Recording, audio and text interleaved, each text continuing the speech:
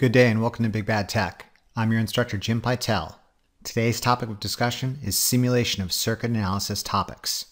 Our objective is to use circuit simulation software to aid the study of circuit analysis topics, including superposition theorem, mesh analysis, and nodal analysis.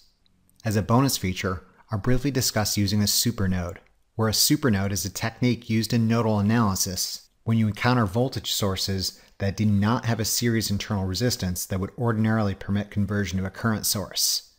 As I mentioned previously, circuit simulation software makes an excellent self-assessment resource, especially in the case of superposition theorem, where circuit analysis must be performed from the perspective of each individual source. Circuit simulation software allows the circuit to be progressively simulated from the perspective of each source or all together. The progressive simulations ideally should closely match those obtained by manual calculations. We'll first go over superposition theorem, and then for those trained or interested in this topic, we'll continue on to mesh and nodal analysis. Let us begin. Consider this series parallel source with two sources.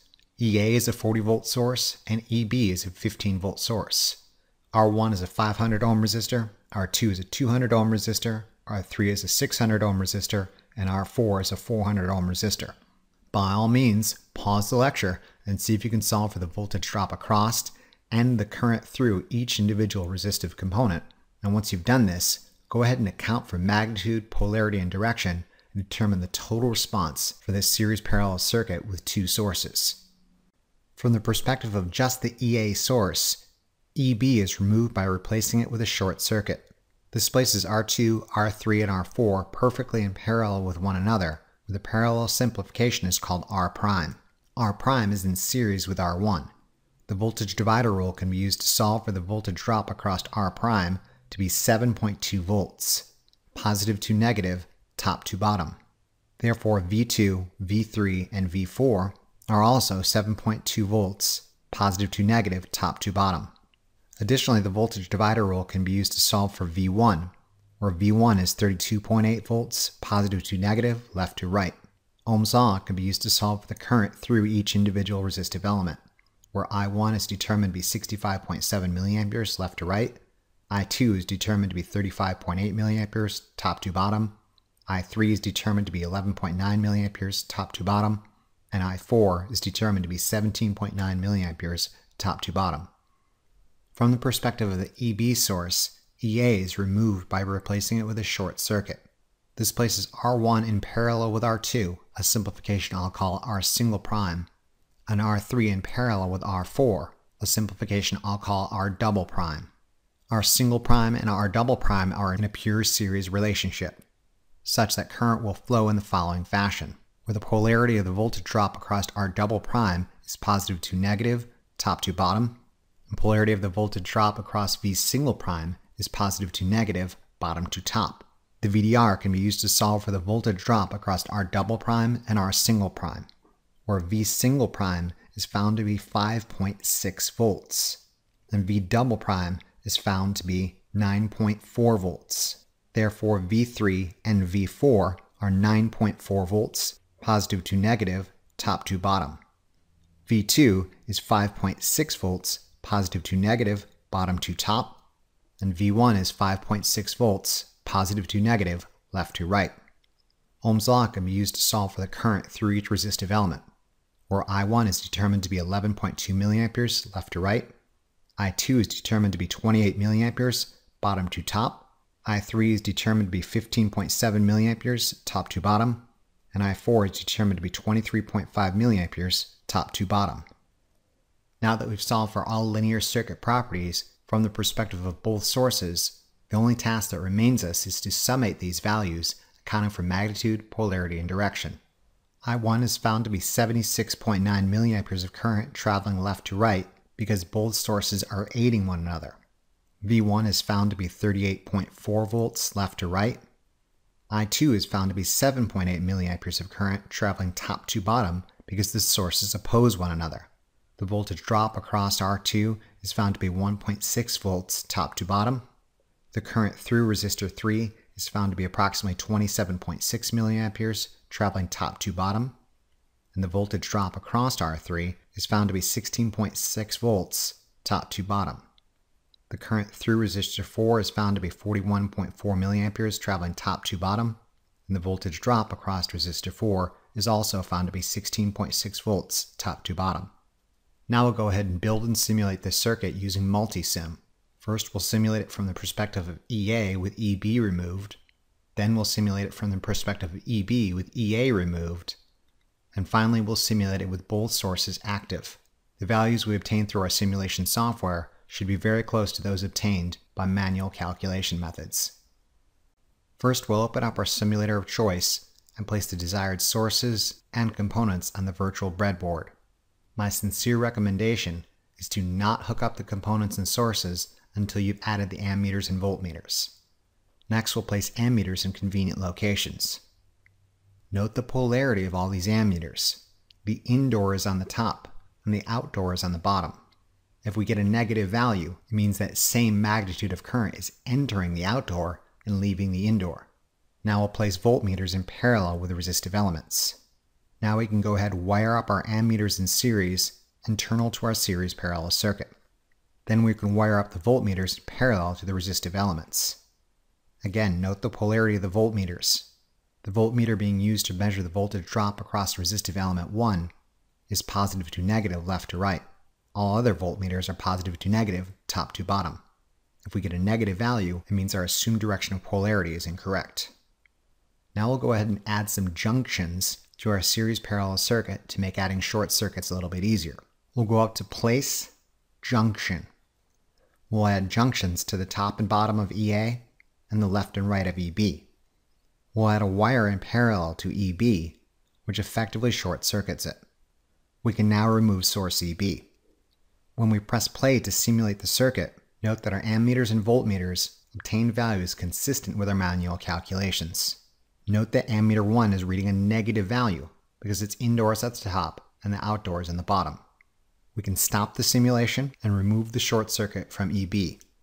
Now place the short circuit around EA, and then remove EA. When we press play to simulate the circuit, notice we're obtaining values very consistent with our manual analysis from the perspective of EB only. Again, note that the polarity of voltage drops and direction of currents is dictated by the permanent placement of the ammeter in and outdoors, and the voltmeters assumed positive and negative. Now we can go ahead and reinsert EA and remove the short circuit. Back in our original configuration, we can press play to simulate the circuit. With both sources active, we're obtaining values in our ammeters and voltmeters consistent with our total superposition analysis. Again, note that the polarity of the voltmeters and directions indicated by the ammeter are dictated by the permanent placement of in and outdoors and assumed positive and negative polarities. Regardless, we're obtaining values very consistent with what we obtained with manual calculations. This concludes the superposition portion of the simulation of circuit analysis topics. For those trained in mesh analysis and nodal analysis, stick around and we'll try this again. Let's try mesh analysis first. By all means, pause the lecture and see if you can use mesh analysis to determine the current inside each loop. These loop currents can then be used to solve for other pertinent electrical properties. We'll start with loop current IX, assumed to travel clockwise. The polarity of voltage drops from the perspective of the IX loop current will be as follows. Loop current IY is also assumed to be in a clockwise direction. The polarity of voltage drops as induced by the IY current is as follows. Notice the voltage drop across R2 has two different sets of polarity as seen by the IX and the IY loop. Finally, consider loop current IZ, also traveling in the clockwise direction. From the perspective of IZ, the voltage drop across R3 and R4 have the following polarities. Again, note that V3 is an element shared by two loops, and as such has two opposite voltage polarities. Now we'll determine the Kirchhoff's voltage law equations for loop X. Loop X has a rise EA and a fall V1 and a fall V2. Substituting in the necessary values and arranging it in the general format yields 700 IX minus 200 IY plus 0 IZ equals 40. We'll place the final general format equation to this side and begin our analysis of loop Y. The KVL equation for loop Y is rise EB equals fall V3 plus fall V2.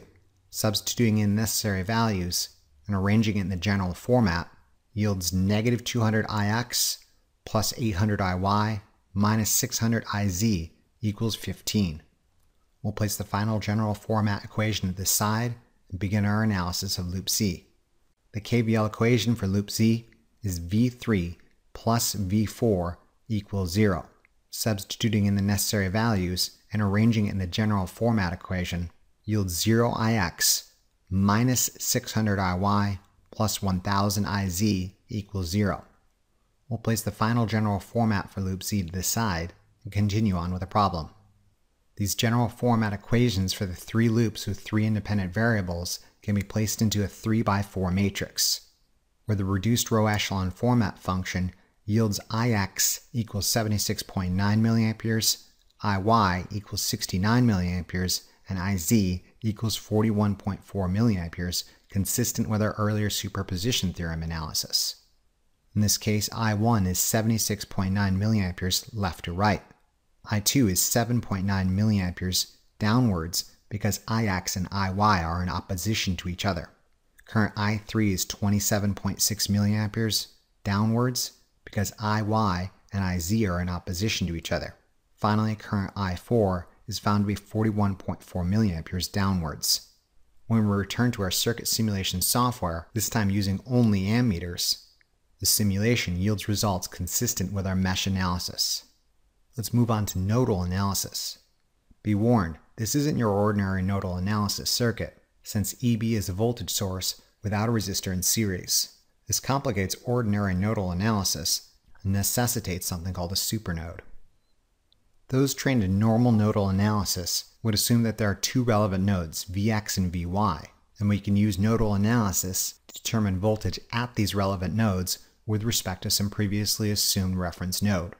In this case, we'll ground the bottom node and assume that this is our reference. However, source EB is a voltage source with no internal series resistance. It necessitates the use of something called a supernode, where a supernode replaces EB with its short circuit equivalent and then is analyzed from the perspective of Kirchhoff's current law, where all unknown current is assumed to leave it. Following KCL analysis of the supernode, we'll again return to our previous assumption of two independent nodes Vx and Vy. Assuming all current is leaving the supernode, the KCL analysis for the supernode is I1 plus I2 plus I3 plus I4 equals 0. Substituting in the necessary values and placing in the general format equation, we're left with 1 over 500 plus 1 over 200 Vx plus 1 over 600 plus 1 over 400 Vy equals 80 milliamperes. Inside the supernode, given that EB is strung between Vy to Vx, positive to negative, it can be stated that Vy minus Vx equals 15 volts. Rearranging it into the general format equation such that Vx is in front of Vy, we're left with negative Vx plus Vy equals 15. We're ultimately left with two equations with two unknowns that relate Vx and Vy to each other.